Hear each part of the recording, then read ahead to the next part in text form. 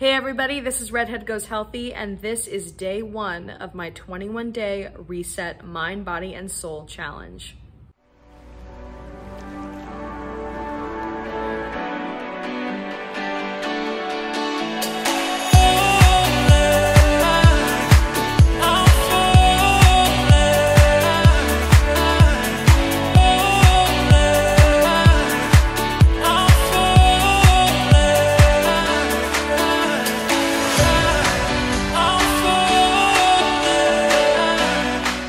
If you're new to this challenge, feel free to watch the video that I posted yesterday, but I am on track to do a 21-day challenge for myself where I tackle my mind, my body, and my soul. So I just want to get right into today. This is an accountability video. Did I hit all of the goals? Am I going to hit all the goals? I'm filming this in the afternoon, so it's sort of in the middle of the day, but let's start with my mind.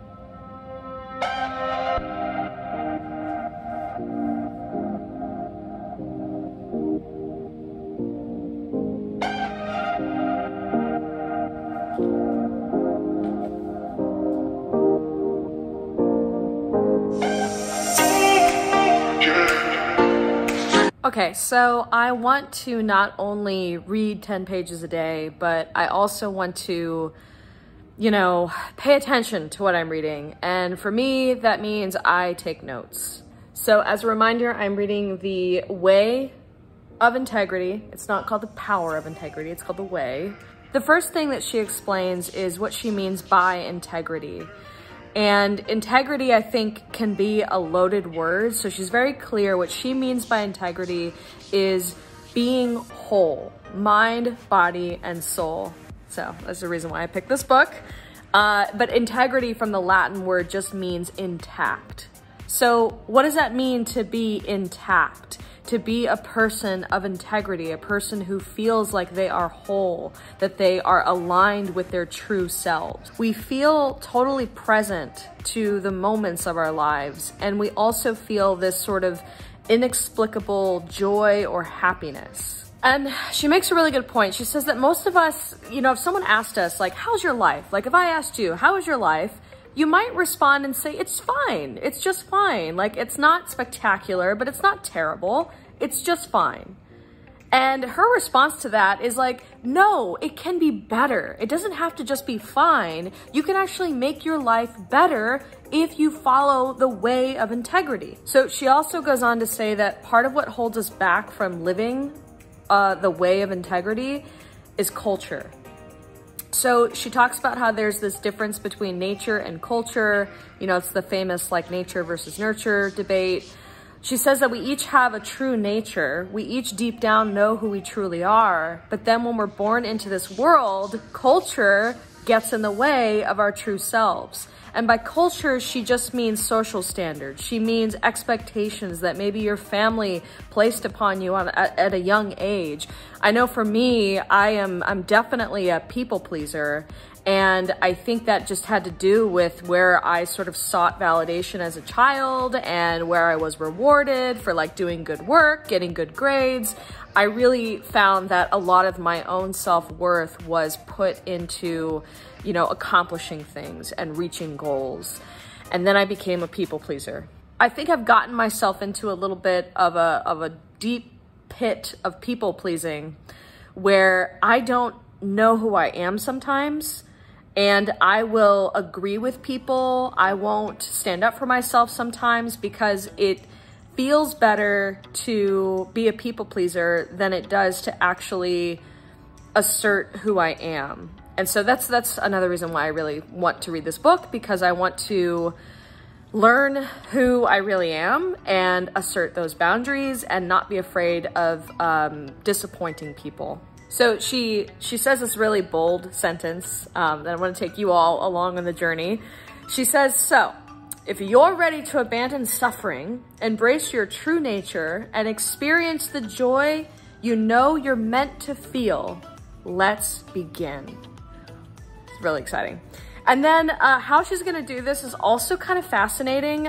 For those of you who are literature people, she's using the structure of Dante's The Divine Comedy, which is actually another reason why I got this book, because I teach that in one of my classes.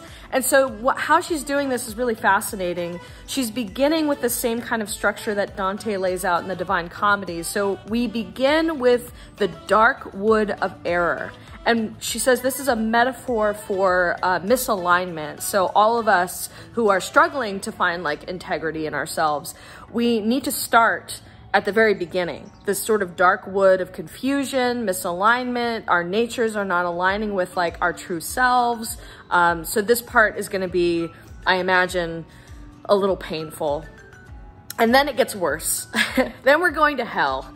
The next phase of the Divine Comedy is the Inferno. And here she says that we're gonna find the parts of ourselves that are suffering.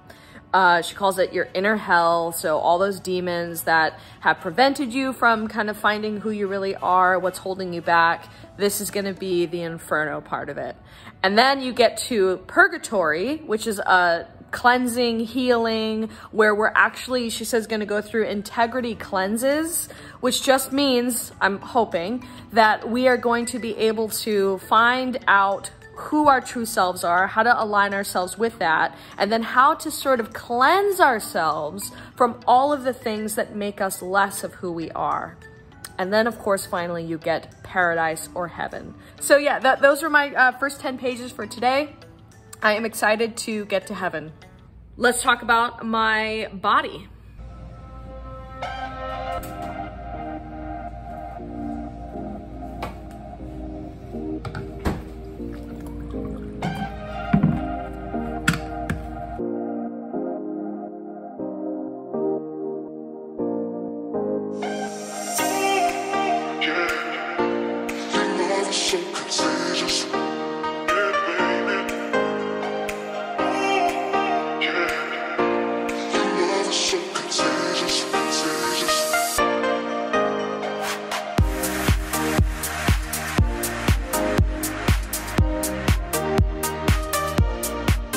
And then finally, my soul. This is me meditating. If you want to join me meditating, I'm going to leave the full 5 minutes and you can follow along.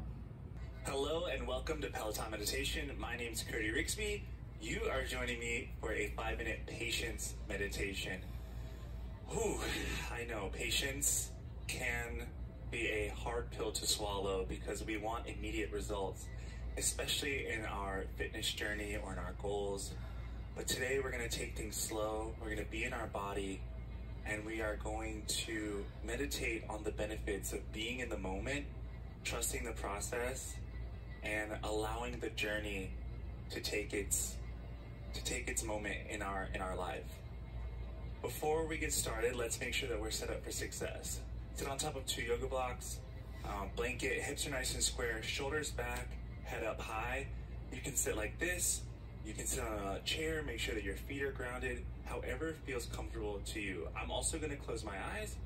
You can join me or you can keep them open. Let's go ahead and close our eyes together.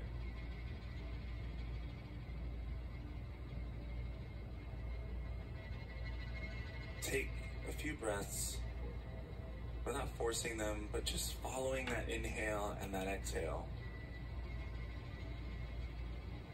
Letting every breath be a moment that nourishes you and brings in a state of calm and relaxation.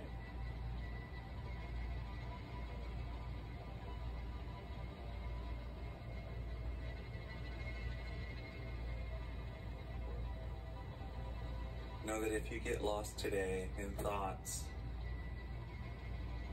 it's okay. You can always come back to the breath. But know that getting lost is part of the process.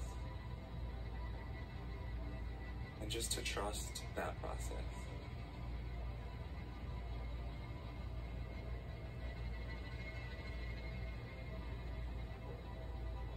We think about the goals, the things that we want, kind of see just a beginning point and an end point. And so much of us wants to rush past that middle part, and we want to see the result. We don't want to reap the benefit,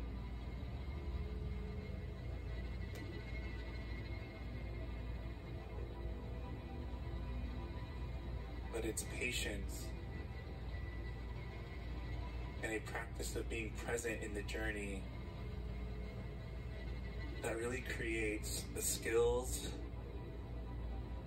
and the change of mindset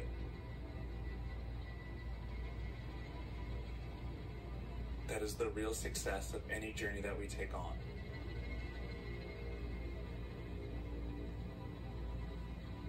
And without rolling up our sleeves and doing the work and weathering any storm,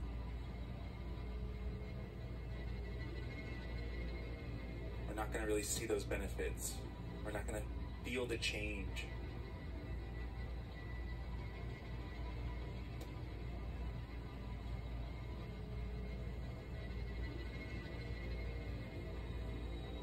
Remind yourself to trust the process. And remind yourself that feeling uncomfortable means that change is on the horizon.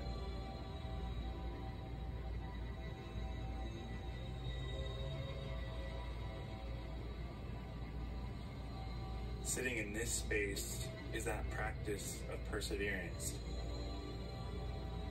Maybe even feeling uncomfortable in this space reminds you that in your other goals and your other journeys, that you have the resilience to sit in uncomfortable spaces. So continue to sit in this space, in uncomfortable spaces, with confidence, with strength, with resilience. And know that what you're going to take from this journey is going to get you on the other side of that goal.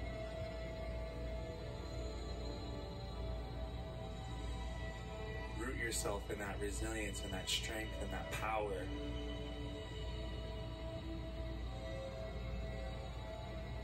Breathe in through the nose. Exhale out through the mouth. One more nice deep breath in through the nose. And in this exhale, start to open your eyes.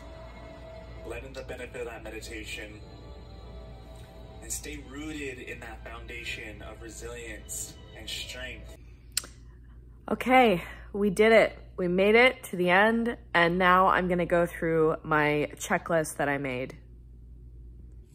Okay, so using my Remarkable, these are checklists, a PDF I created of all of the daily goals for Sunday, July 17th. My weight this morning was 182.4. I successfully read 10 pages of a book. I closed my move ring and the final countdown, or the final amount, was 750, and the total calories burned was 2,400. So check. I hit that water goal pretty easily, so I'm really proud of myself for that. I followed a regular day, and calories consumed is 1,780. Check. Meditated for 5 minutes. Check. And I will check this right now.